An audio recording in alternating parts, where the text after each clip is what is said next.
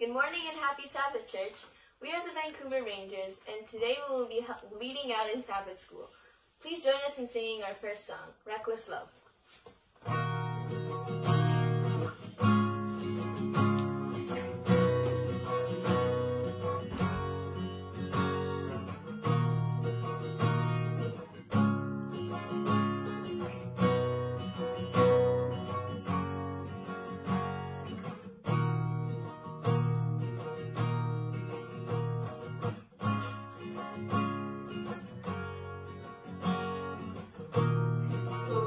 Spoke a word.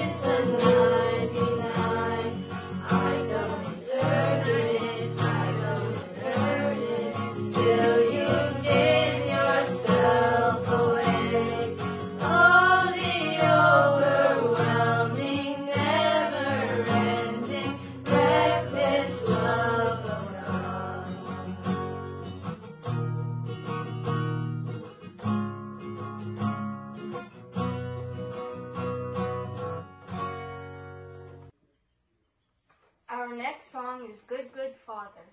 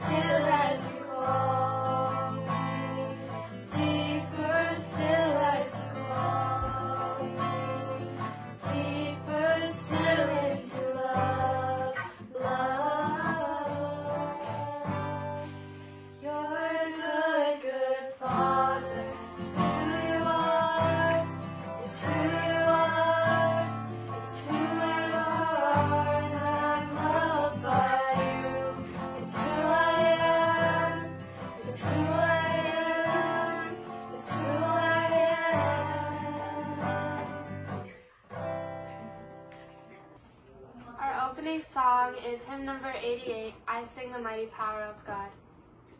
Thank you.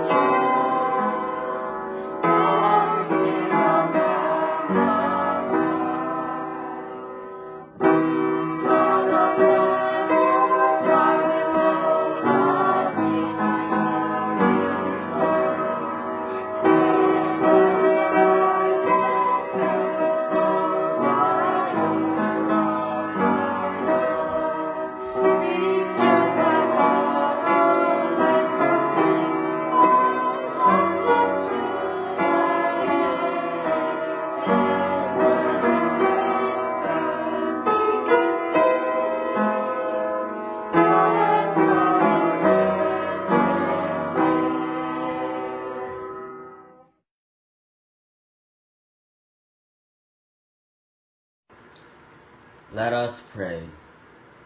Dear Heavenly Father, thank you for this wonderful Sabbath you've given us. We honor and praise you because you're the most powerful of all. I ask you, Lord, to protect us with your wings from this pandemic and may keep us all healthy and strong. I also pray for the students who are going back to school. May you bless them and protect them. I pray that all things will get back to normal so we can praise you the way you taught us. Thank you for the blessings you've given us all, and may you forgive our sins we committed unto you. That is all I ask for. In Jesus' name I pray. Amen. Good morning and happy Sabbath, church. I'm so happy that we could all gather today to worship our Lord Jesus Christ. Today, the main theme for our Sabbath school service is called Spiritual Gifts, which is going to be led by the Rangers Pathfinder group. Happy Sabbath again, brothers and sisters. I would like to thank all the participants who have already done their parts, the praise team, which was led by the Rangers, and the opening prayer, which was led by Sean Marquez. Moving on, we have a special music, which will be delivered to us by Kyra Bagayan, and we will also have a special feature following that, which will be led by the Rangers.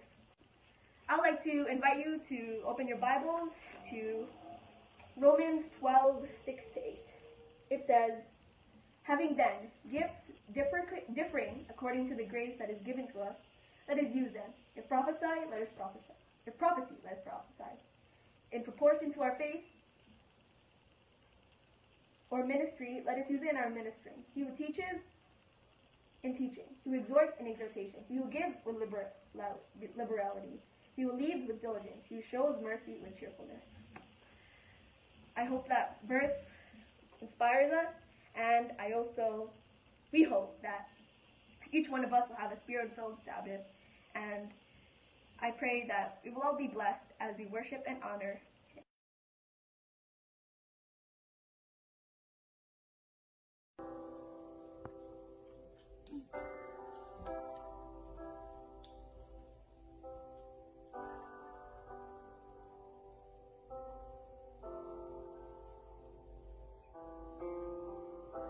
You call me out upon the waters, a great unknown, where feet may fail. And there I find you in the mystery of oceans deep. My faith will stand, and I will call upon your name, and keep my eyes above the waves. When oceans rise, my soul will rest in your embrace, for I am yours, and you are mine.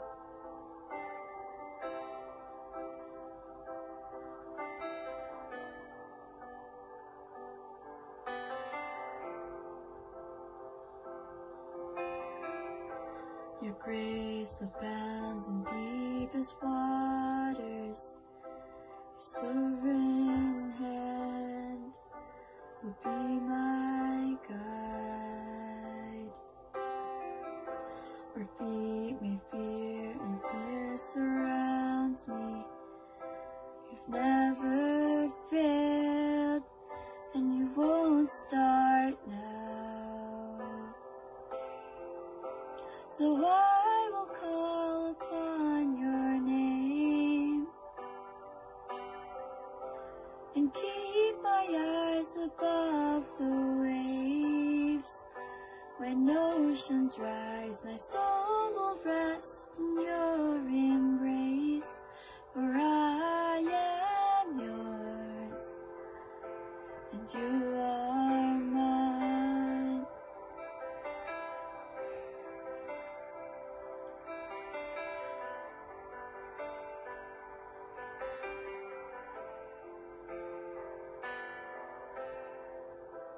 Spirit, lead me where my trust is without borders. Let me walk upon the waters, wherever you would call me. Take me deeper than my feet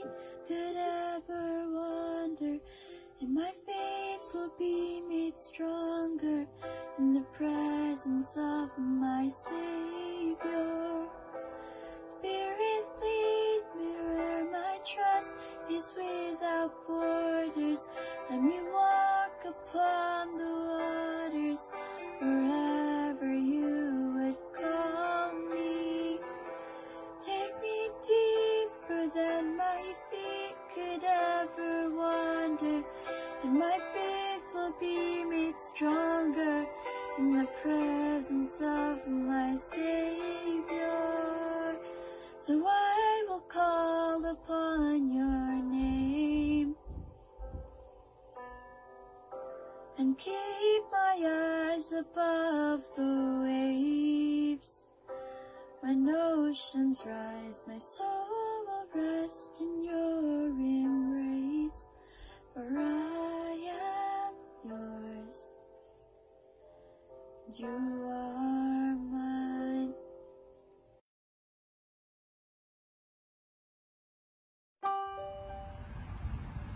Happy Sabbath, church!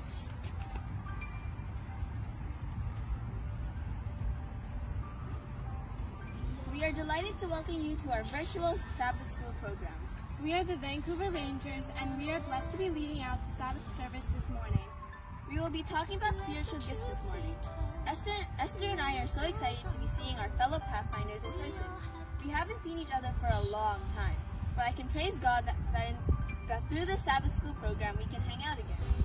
Don't worry, church, we are doing this safely by maintaining our distance and by wearing our masks. Okay, let's start. Oh, hi there, Chabelle here. Hello. I have a very interesting question for the both of you. Can you name your spiritual gifts? Well, I think my spiritual gift is my willingness to serve and volunteer whenever and wherever I can. And I guess my spiritual gift is sharing God's word through music. Very good. Okay. Hey guys, it's so nice to see you all in person again. So I have a question for the three of you. Can you see the connection between how God has gifted you and how you can influence your world? Keisha, can you answer please? Well, I've always liked music, so I play the violin. And how I influence my world is that at church I play Christian music and stuff. So and at recitals I do that too. Wow. Crystal?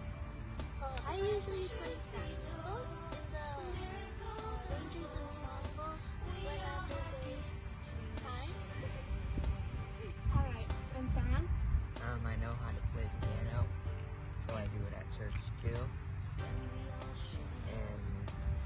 we also do scripture reading for other churches. Wow. Thanks guys for answering. Bye. Hi Joshua, Bea, and Sophia. Wow, you guys have grown so much. It's nice to see you both. Anyways, I have a question for you. How are you using your gifts to influence the people around you? Let's start off with Joshua. Okay. Well, my spiritual gift is leadership skills. And by using my leadership skill, I can influence the people around me in school as we work as a project at school. Sure, my classmates can do that as well. But it says in Proverbs 29:11, paraphrasing, a fool man does his own thing, but a wise man takes care of that. So by using that, I can influence people around me.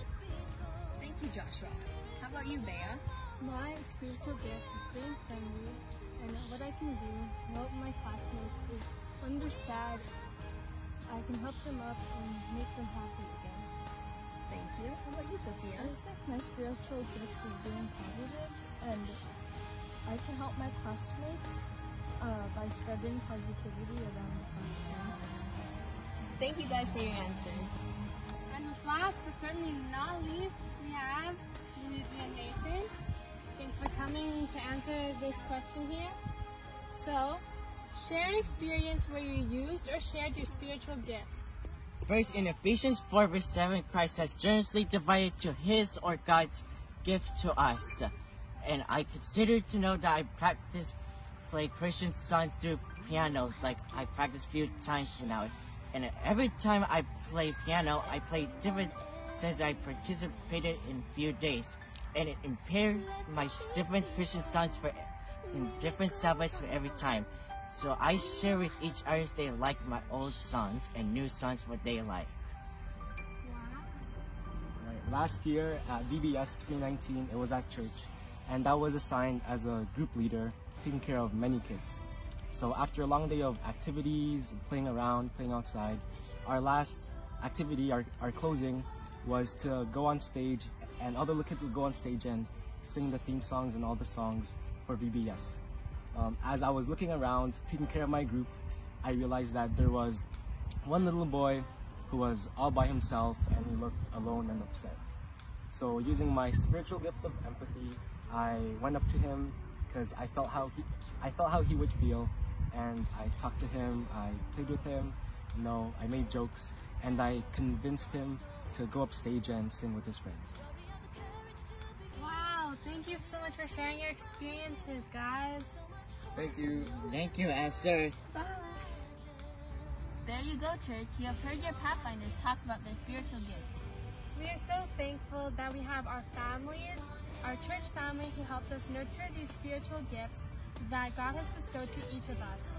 Please continue to pray for your Pathfinders so that we can continue to be a blessing to the people around us. It's a pleasure to do this interview with you, Esther. You too. I am truly happy and grateful that we are able to do this and share our gifts to our church family. Happy Sabbath, everyone. And this is Esther and Danielle and the Royal Rangers signing out. The change we want to see in the world with our sisters and brothers.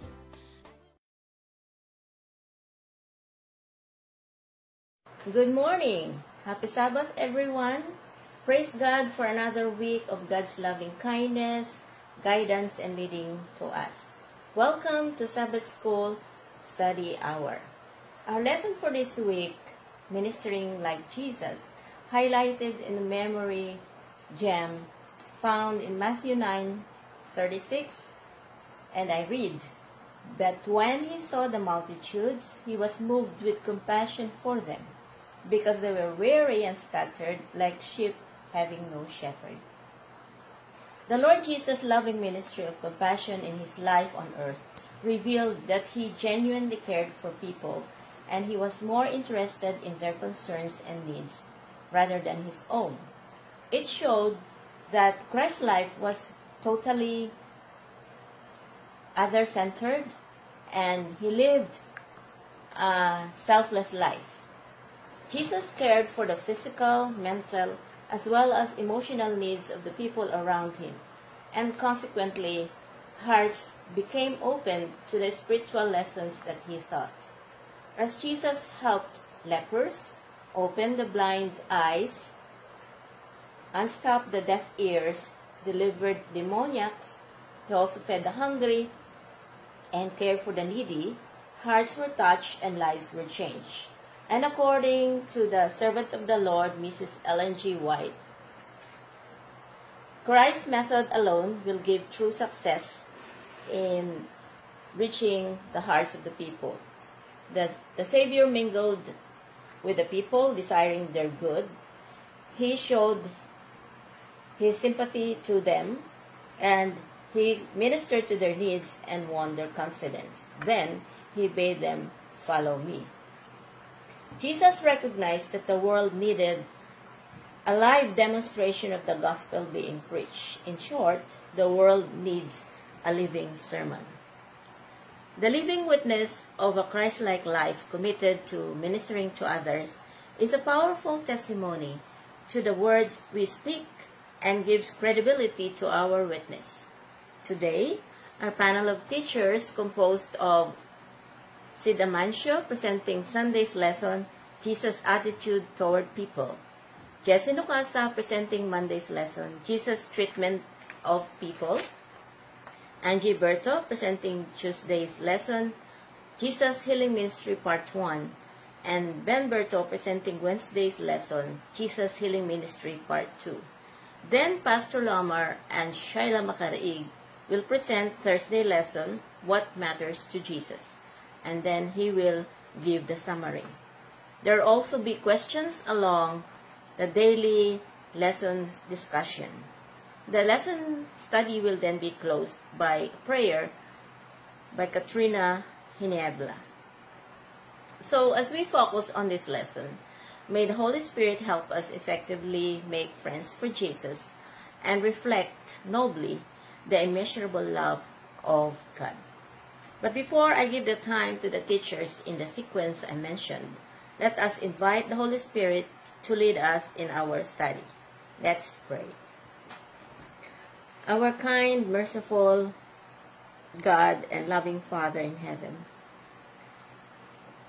please forgive us all our sins, cleanse us from all unrighteousness, and be with us in our study. We invite the holy presence of the Holy Spirit in our study to lead us and give us the grace as we implement all these lessons in our lives. In Jesus' name, amen. Good morning and happy Sabbath, Church.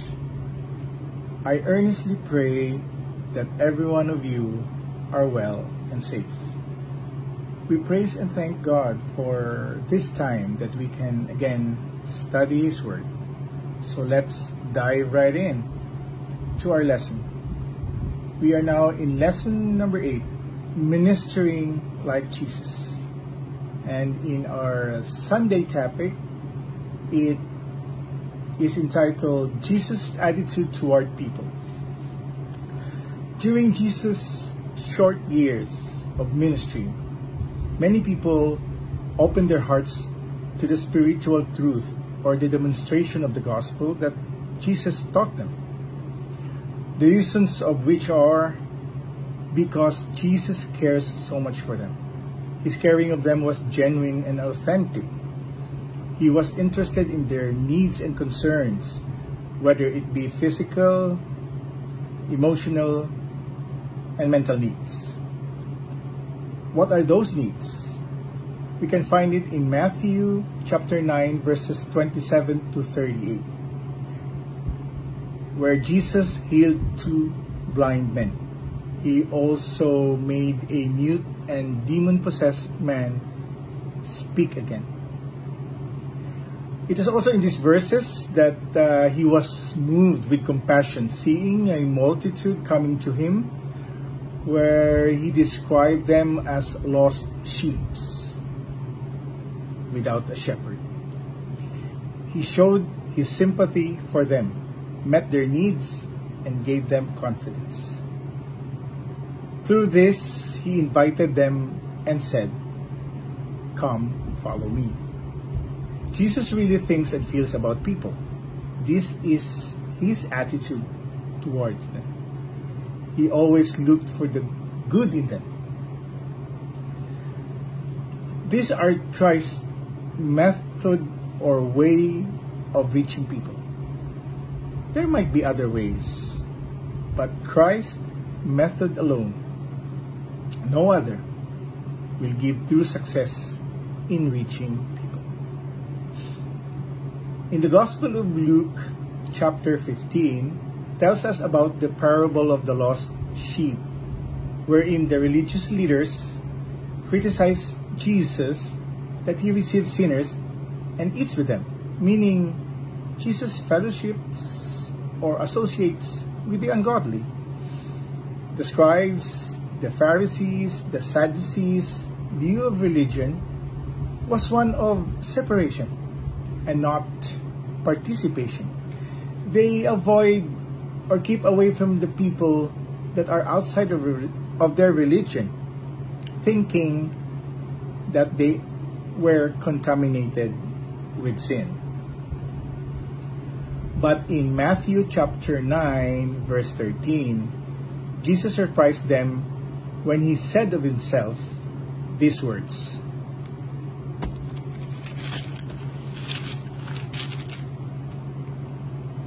Matthew chapter 9 verse 13 says, "But go and learn what this means.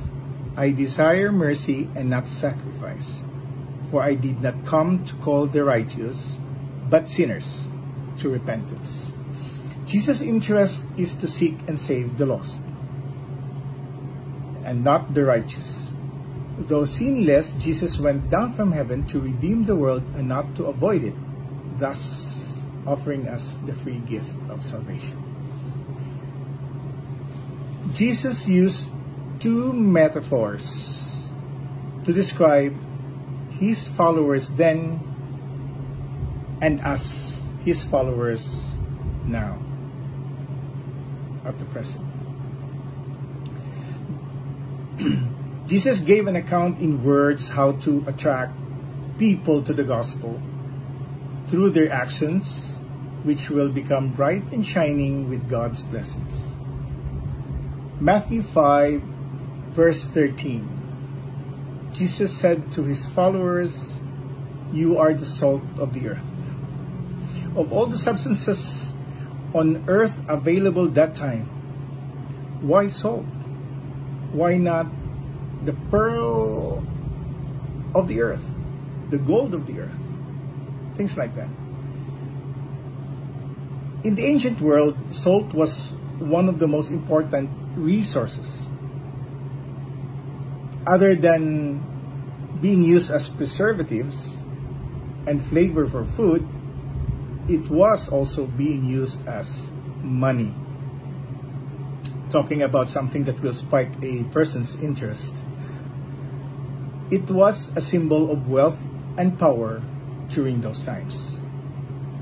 But for Jesus, salt is to symbolize them as true wealth of the world by being committed Christians who are making a difference for the kingdom of God. Jesus wants us to have a loving act of unselfish service to the people of God. He wants us to preserve the goodness and flavor of the atmosphere, meaning protect society against moral and spiritual decay. He also wants us to do what Christ always does: respond with grace, even when the circumstances are challenging. What are the examples of responding with grace? Use kind and gentle words, and not hateful and mean-spirited ones. Smile and always show love with your presence to others. Always forgive. Learn to say, "I'm sorry." Always say thank you.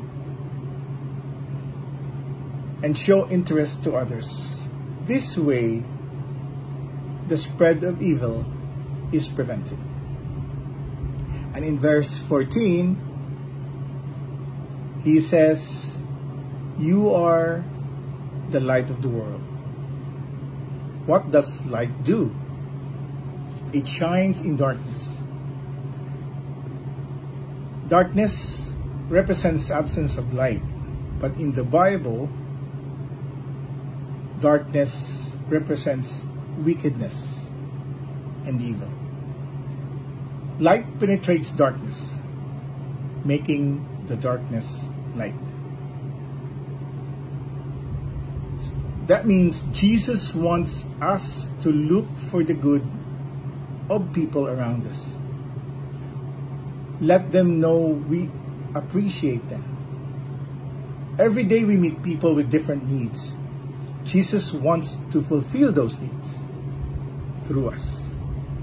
To shine, not to bring attention to ourselves, but to act as a beacon of light, pointing people toward Him, living in a way that reflects Jesus' values. Humanity's ultimate need is to have a personal relationship with God. It's the only way wherein we will realize that we are just strangers in this fallen world, longing for a home that is in heaven, isn't it? We risk eternal salvation if we neglect these deeds of bringing people to God. Unselfish service through Jesus opens hearts and breaks down fear or hatred towards others. Jesus was not a mere spectacular miracle worker. He was the divine Son of God, who came on a mission to give us life eternal. Therefore, as God's followers, let's go out there and make a difference for other people's lives for eternity. May God bless us all. Happy Sabbath, everyone. Let us answer the question for our Sunday lesson. After considering Jesus' words in John chapter 17, verses 15 to 18, how are we to understand the idea of separation from the world and avoidance of the world? Are they the same thing? What did Jesus mean when he prayed that his followers would be in the world but not of the world? How do we do that? The Lord's Prayer in John 17, 15 to 18 show us that God wants us to live a normal human life on this earth, but not being controlled by Satan's system. He wants us to live for him and to shine as testimonies to the world concerning him. The world is Satan's system that uses every legitimate necessities to capture our hearts and consume our time. We may need these things, that the world makes us want more than we really need. It takes our energy and occupy our thoughts so that we have less time for God. When anything, even what we consider a good thing, takes over our lives and causes us to be for something other than the Lord, we have to realize it has become the world to us. So the question isn't, is this thing good or bad? The question is, does this thing hinder my relationship with the Lord?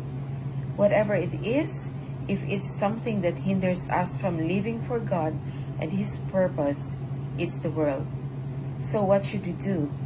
All involve prayer and fellowship with the Lord. We can't save ourselves. We need to be saved. We need to pray and let the Lord shine on us. Our own energy and good intentions cannot deliver us from the power of the world. We need the energy of the divine life that comes from our partaking of the divine nature of God. It is crucial for us to spend time with God each day, to fellowship with him and be fed by him in his word and in prayer. The more we love him, the more we'll be delivered from the world and its allure. And that answers our question, and we'll proceed to our next lesson. Thank you.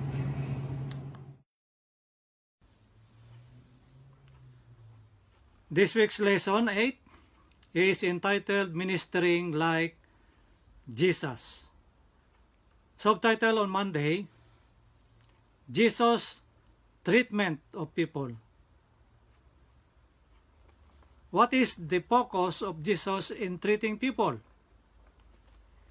Jesus' goal was to bring out the best in people, even when the circumstances were unusually challenging. He responded with grace. In Luke's Gospel records that the crowds marveled at the gracious words which proceeded out in his mouth, found in Luke 4 verse 22. How about in John's Gospel? Adds that the grace and truth came from Jesus Christ. His approach to people was disarming. His gracious words touched a responsive chord in their hearts. Like what happened when our first parents sinned against God, when they disobeyed his commandment. Even though they transgressed, God didn't let them live without hope. He immediately laid out the plan of redemption to his creation. In Genesis chapter 3, verse 15, God said, He put enmity between thee and the woman, and between thy seed and her seed. It shall bruise thy head, and thou shalt bruise his heel. That plan was laid out immediately after Adam and Eve sinned against God. Likewise, how it treated the righteous and the sinners. Likewise, the just and the unjust. Read Matthew 5, verse 45. For he maketh his sun to rise on the evil and in the good, and sendeth rain on the just and on the unjust. And advise you and me, in verse 44, it says, But I say unto you, love your enemies, bless them that curse you, do good to them that hate you, and pray for them which despitefully use you and persecute you.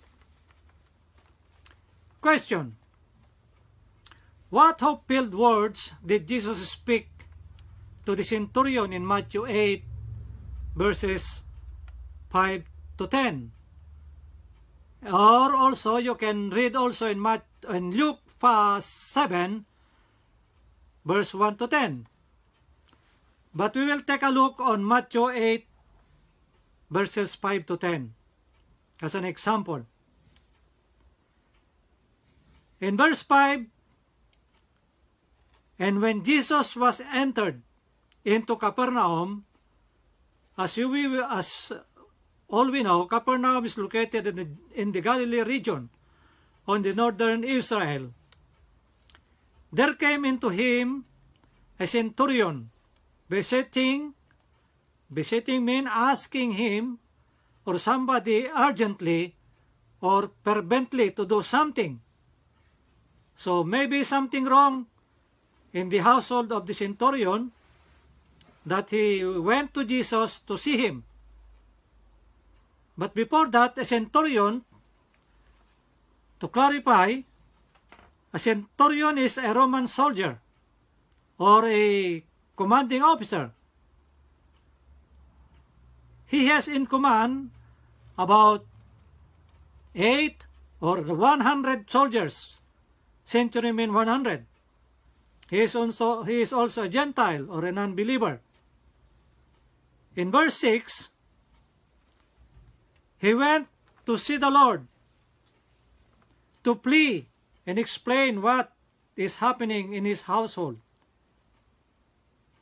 And he said, Lord, my servant dieth at home, sick of the palsy and grievously tormented.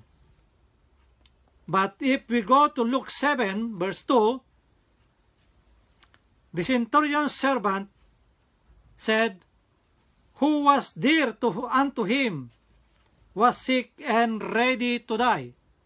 So meaning to say, one of his servant in their house was sick, and any time he will die. But Jesus answered in verse 7. He said, I will come and heal him, as the centurion requests to Jesus to come in his house to heal his servant. But in verse 8, the centurion changed his mind, and he said, the centurion answered, said, Lord, I am not worthy that you will come under my roof, or that you will come in our house. What is the reason? Maybe the reason is, one, being Jesus was a Jew and he is a Gentile. Their culture during that time, the Gentile is not allowed to meet or mingle with the Jew, or the vice versa, or else the Jew will be defiled because of mingling to other race, or particularly the Gentile people. But the centurion explained himself. Being a centurion, he said in verse 9, he said, "For I am a man under authority, having soldiers under me. And I say to this man, Go, and he goeth. And to another, Come, and he cometh. And to my servant, Do this, and he doeth." But in verse 8,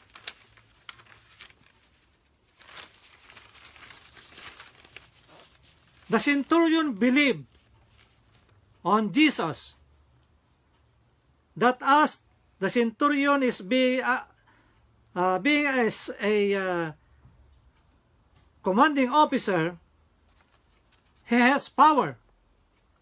But the centurion believed that Jesus has more powerful, or he has the power to heal those sick people. That's why the centurion believed that he requested Jesus, that he said, "Just speak the word only, and my servant will be healed." What a faith has the centurion to Jesus, that Jesus has the power to heal. Through his word, he can heal his servant. In verse 10, when Jesus heard it, he marveled and said to them that followed, "Verily I say unto you, I have not found so great faith, no, not in Israel." So Jesus was so amazed with the centurion by his faith that he said, "Only a word from you, Lord, will heal my servant." In closing, when our words are encouraging and filled with grace, they have a positive influence on the lives of others. Isaiah's prophetic word revealed that Jesus would not break a bruised reed or quench a smoking flax. In other words, Jesus was so compassionate that he was careful not to bruise unnecessarily someone who was just coming to faith, or to quench the slightest embers of faith in their hearts. I think, brothers and sisters, we should have faith in Jesus like the centurion.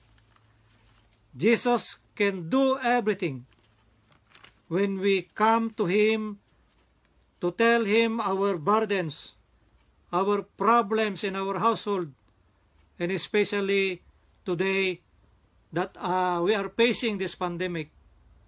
We should have faith in Jesus, that Jesus will end this tragic pandemic in this world before he will come in the second time. Thank you for being with me in the discussion, simple discussion on Monday's lesson, entitled Jesus' Treatment of People. Thank you. Jesus' healing ministry. The ministry of Jesus was radical and unconventional. The religious leaders memorized what was in their textbooks. That was why the clergy and teachers hated Jesus, because he was attracting more followers than they. Jesus never gave a memorized speech. He quoted directly from the scriptures. He rubbed shoulders with people who have all kinds of needs, physical, mental, emotional, and spiritual. Christ is eager to meet those needs through us as we show concerns for people's loneliness, sorrow, and heartache, and as we show an interest in their joys, hopes, and dreams. Now, what are the needs that Jesus ministered to? The needs? There are two needs, felt needs and ultimate needs. Felt needs are those areas in our lives in which we sense that we cannot solve an issue by ourselves. They could be a need to quit smoking, drinking, reducing weight, getting on a better diet, or reducing stress. It may be a need for food, housing, or medical care. One example is when our church does the feeding the homeless. It may be the need for counseling for the marriage or family. The second need are the ultimate needs.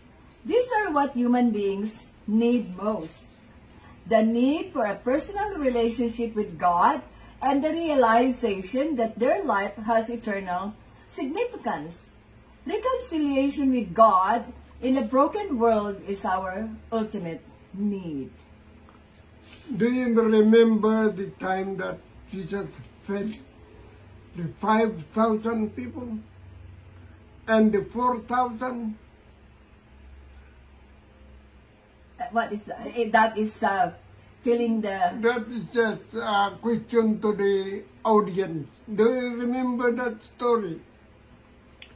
Now, in the stories of the paralytic, in Matthew 9, 1-7, and the woman with the issue of blood, in Mark 5, 25-34, what indications that Jesus linked physical healing with meeting the ultimate need for reconciliation with God? Before we can answer that, we need to read first Matthew 9, 1-7. So he got into a boat, crossed over, and came to his own city. Then behold, they brought to him a paralytic lying on a bed. When Jesus saw their faith, he said to the paralytic, "Son, be of good cheer, your sins are forgiven you." And at once, some of the scribes said within themselves, "This man blasphemes." But Jesus, knowing their thoughts, said, "Why do you think evil in your hearts? For which is easier to say, 'Your sins are forgiven you,' or to say, 'Arise and walk'? But that you may know that the Son of Man has power on earth to forgive sins." He said to the paralytic, "Arise, take up your bed, and go to your house." And he arose and departed to his house. What is the other one? Mark 5, 25. Mark 5, 25-34? Yes. Okay, so this is the story of Mark. The woman with the issue of blood. Mark 5, 25-34? 25-34. Now a certain woman had a flow of blood for 12 years, and had suffered many things from many physicians. She had spent all that she had, and was no better, but rather grew worse. When she heard about Jesus, she came behind him in the crowd and touched his garment. For she said, "If only I may touch his clothes, I shall be made well." Immediately, the fountain of her blood was dried up, and she felt in her body that she was healed of the affliction. And Jesus, immediately knowing in himself that power had gone out of him, turned around in the crowd and said, "Who touched my clothes?" But his disciples said to him, "You see the multitude thronging you, and you say, 'Who touched me?' And He looked around to see her who had done this thing. But the woman, fearing and trembling, knowing what had happened to her, came and fell down before him and told him the whole truth. And he said to her, "Daughter, your faith has made you well. Go in peace and be healed of your affliction." Jesus appreciated the woman's faith and declared it to the people. No, he said, this healing made the woman strong in her belief in Jesus. Jesus put himself in her way so she could have the opportunity to exercise her faith. He was going to heal the nobleman's Jairus' daughter. And that woman said, "If I will just touch the hem of his garment, I will be made whole." That is strong faith in Jesus. Okay, for Christ, physical healing without spiritual healing was incomplete. The paralytic was tormented by his physical condition when he attributed to his sins. Jesus' pronouncement of the forgiving of his sins healed his spiritual sickness first before healing him physically. If God's love motivates us to desire an individual's physical and emotional well-being, it also will motivate us much more to desire that person's spiritual well-being so that he or she can live life to the fullest here and through all eternity. Amen to that. After all, every person whom Jesus healed eventually died. Hence, their real need above everything else was spiritual, was it not? Yes, it was. Jesus' healing ministry. When Jesus started his ministry, he was 30 years old. He did not do what the recognized teachers did in his day. He started in Galilee instead of Jerusalem, the metropolis. The teachers went about in beautiful uniforms. They enjoyed being called rabbis and went only with the rich, the educated, and influential people. They ignored the poor, the tax collectors, the farmers, the fishermen, and the sex trade workers. These are the people that Jesus associated with. Although he did not ignore the upper class. Remember, he accepted the invitation of one Pharisee for dinner. By the way, what attracted people to Jesus? What three methods did Jesus use effectively? In his ministry, Jesus used three methods, which was teaching, preaching, and healing. And we find that teaching came first. The Sermon on the Mount was a profound teaching. It was one that upset all the thinking of the people. The longest recorded talk fest of Jesus in the Gospels. It clarified many of the misconceptions of the people in his day and today, and he magnified the law and made it honorable. He did not do away with the law. What did the people say about his teaching? The people were surprised. They said, "How did this carpenter, who was the son of a carpenter, get his method. The people are amazed because he taught them with authority, not like the scribes. You know, the scribes, they taught man-made regulations about the truth and not the truth itself. They had endless discussions and made rules on how to keep the Sabbath, which made it harder to keep the Sabbath. One example, they would not eat an egg laid on the Sabbath because the chicken did not keep the Sabbath. Jesus said that the Sabbath was made for man and not man for the Sabbath. I didn't see any chicken there. Next method he did was preaching. Have you ever seen a recorded sermon of Jesus?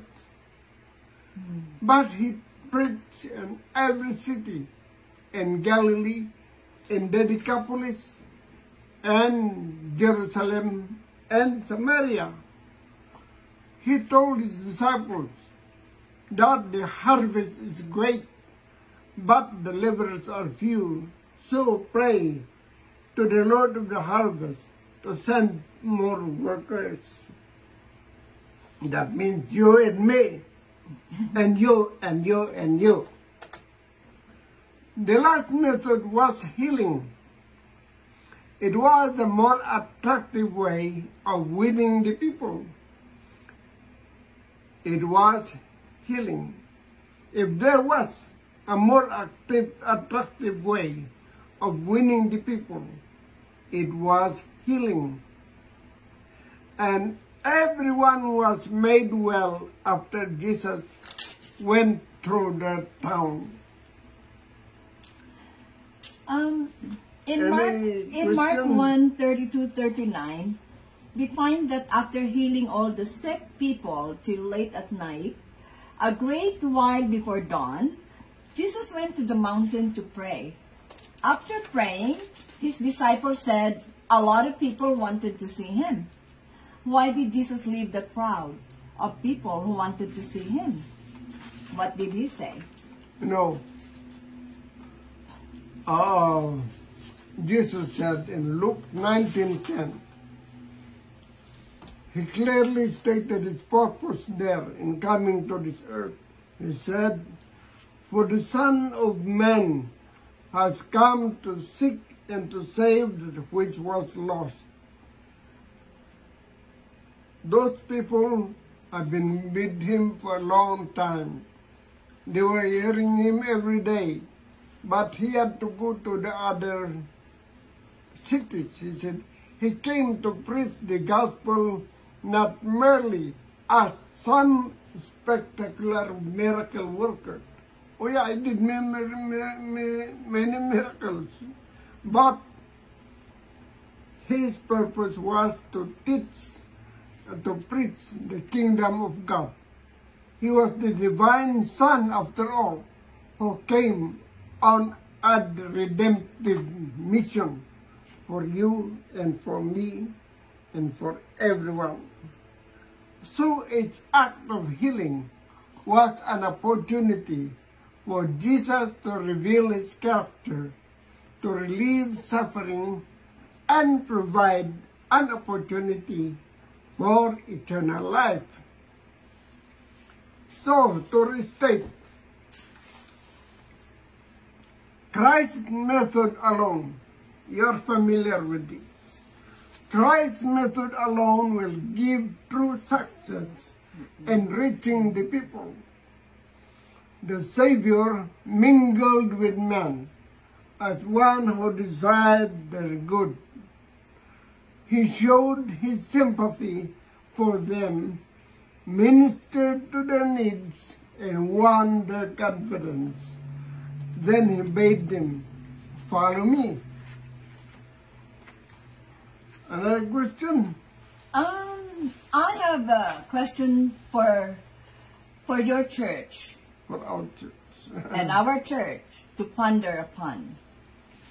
What practical ways can our church lead people to spiritual truths when we minister to their physical and emotional needs?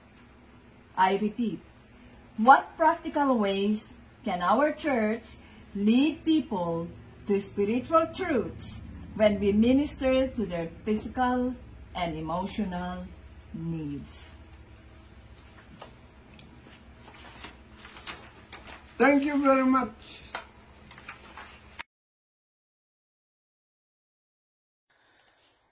Good morning, brothers and sisters. My task today is to discuss with you, or to you, Thursday lesson, which is entitled, What Matters to Jesus. Our lesson here in Thursday mentioned 3 parables, okay? And let's take a look at these parables.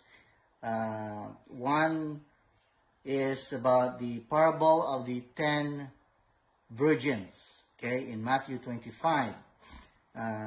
This parable emphasizes the importance of a genuine, authentic, spirit-filled life.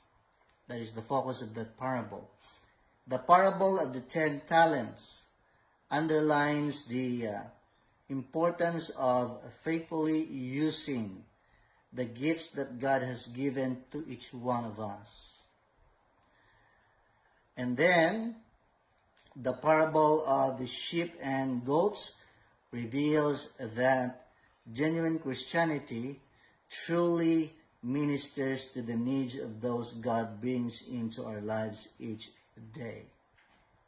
So, we will take a look at the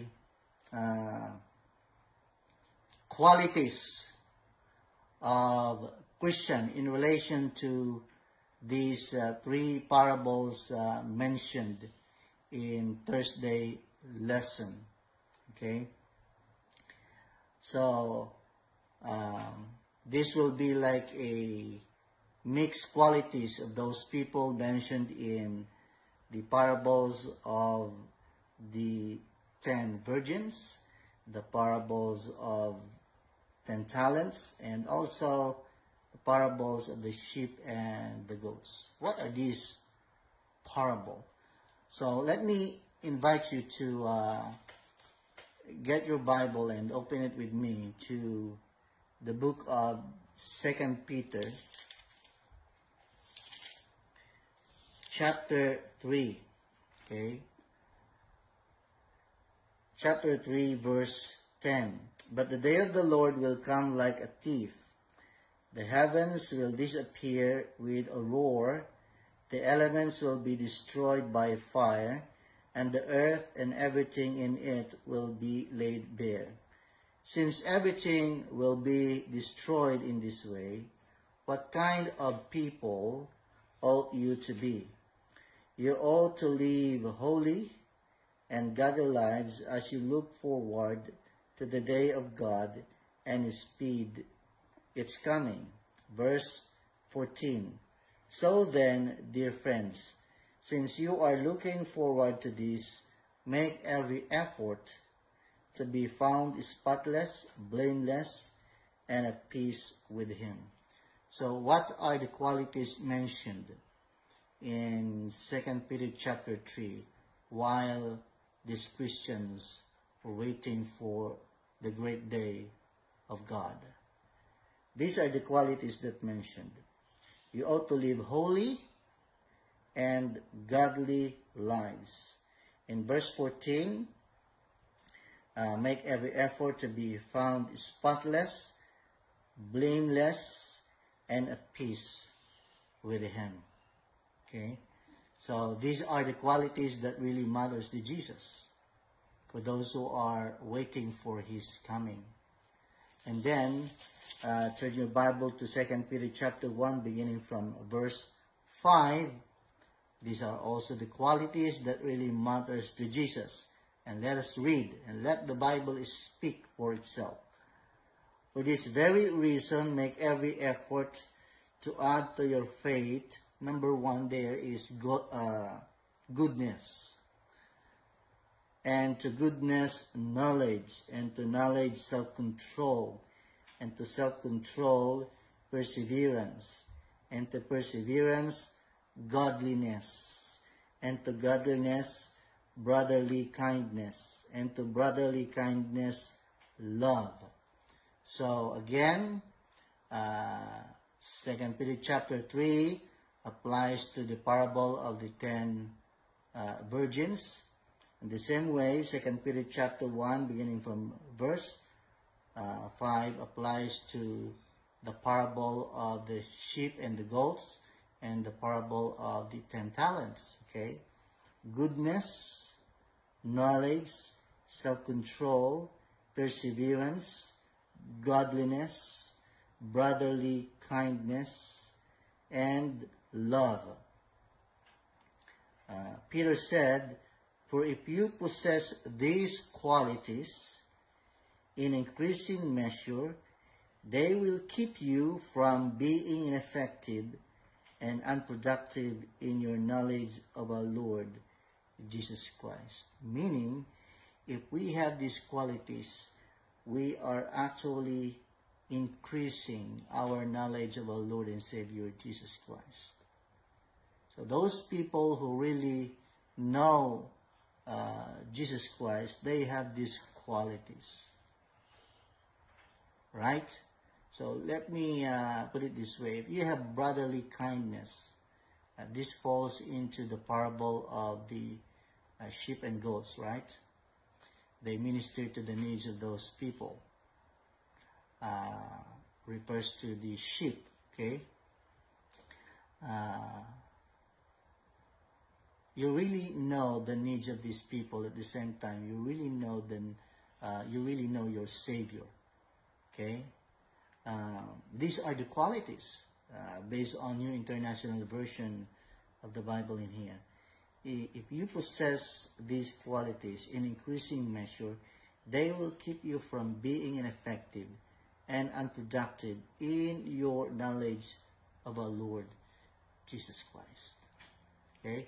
This applies to the parable of the sheep and the goats, also the 10 talents, okay, and the 10 virgins. Another one is in Titus 2, beginning from verse 11. For the grace of God that brings salvation has appeared to all men. It teaches us to say no to ungodliness and worldly passions, and to live self-controlled, upright, and godly lives in this present age, while we wait for the blessed hope, the glorious appearing of our great God and Savior Jesus Christ. So in here again, what are the qualities that mentioned here? Self-controlled, upright, and godly lives. These are the qualities that really matters to Jesus Christ. And these are the qualities that mentioned in Thursday lesson. So,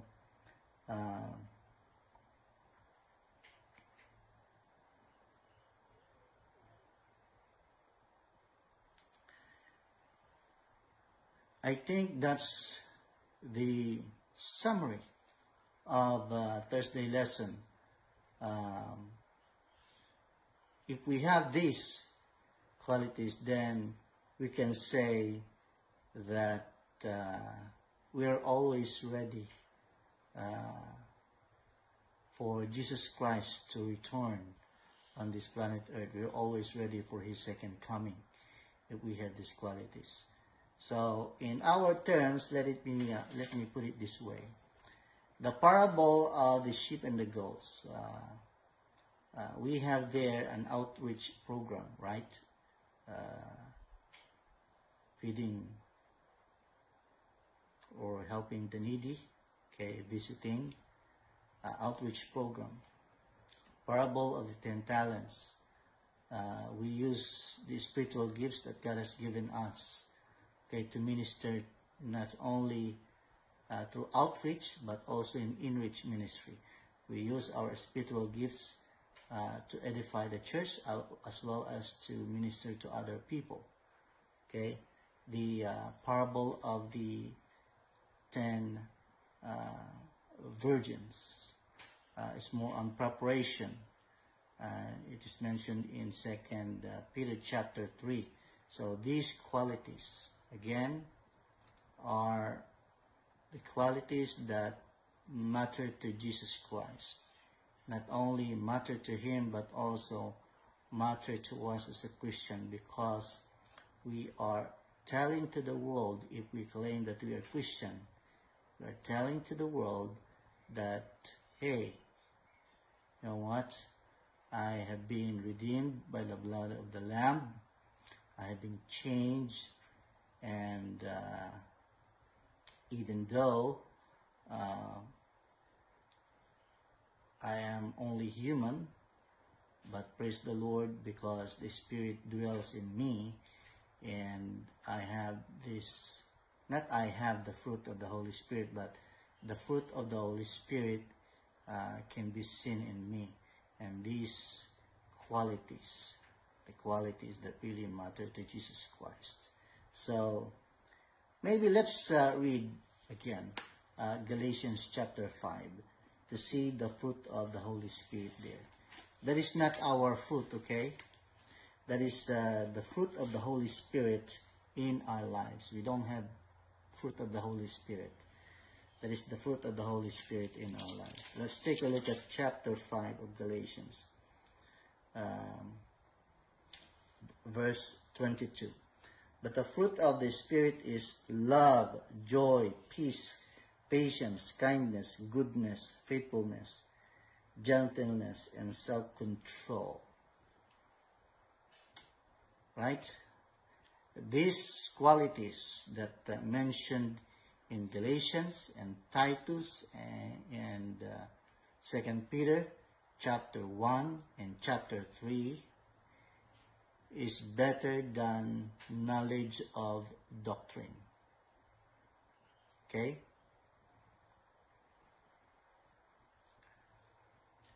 Knowledge of doctrine is important. Okay? But to practice that is, again, another thing. It must go hand in hand. But if you have these things, these qualities are the qualities that matter to Jesus Christ. Okay, as we prepare for the second coming. So, again, may the fruit of the Holy Spirit be seen in us as we minister to other people and also inside the church. Happy Sabbath, and may God bless you all.